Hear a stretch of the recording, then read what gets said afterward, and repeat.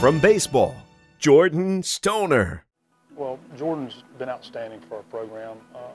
He's got really strong leadership qualities. He's done an outstanding job of being a good role model for the guys, especially with some of the changes that we made and the situation that he's kind of been thrown into. He's been outstanding. He's a really good person as far as values go, and he's like I said, he's an outstanding role model for a lot of the young guys that we have. So far this season, it's been a real fun season. I feel like as a team, we're starting to grow and we're developing, and it's huge coming off of last year. We felt that we needed to, change the culture around here, and I think guys are really starting to get it. For me personally, I feel good right now at the plate.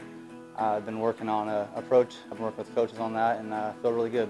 You've got to have somebody that leads, and that leads the right way, and he's done that, and he's been hard work on the baseball field, and he's done outstanding in the classroom. Like I said, it's a necessity, and he's done a great job. I definitely try to be, as far as leadership, to do whatever I can to make an impact, especially for the younger guys, trying to set the right example for them and just do whatever I can to help them grow and develop. So I definitely try to be fit in the leadership role as best as I can. Jordan's absolutely been a huge reason for us to kind of trend the way we are. He's done a lot of things on the field that have allowed us to win some ball games this year. And like I say, there's not enough you can say about the role model he is and what he's done as far as leading the young guys in the right direction and the kind of drive he has to be great. And like I said, he's been a great role model, and his character's through the roof. And then on top of that, he's an outstanding player. He was an All-OVC player last year. He hit 382. He was at the top of the league in most of the offensive categories. So you talk about a guy that does everything right off the field and has done an outstanding job on the field. The biggest thing for me is that I want them to be good men when they leave here. I want them to be accountable. I want them to understand that if you work hard at something, that there is an upside to it. And a lot of times it takes patience, and sometimes you don't see it overnight.